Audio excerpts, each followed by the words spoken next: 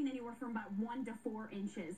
Notice where we have these darker shades of blue. There will be sections in Jefferson and Douglas County, even Boulder County, that could be closer to that 6 to 7 inch range. So, of course, we'll be watching that closely. But by far, the biggest impact across our state will be in southern Colorado. If you do any traveling tomorrow, maybe down into New Mexico or southwest corner of our state, you will find some big impacts. And speaking of impacts, again, we have a pinpoint weather alert day for tomorrow morning.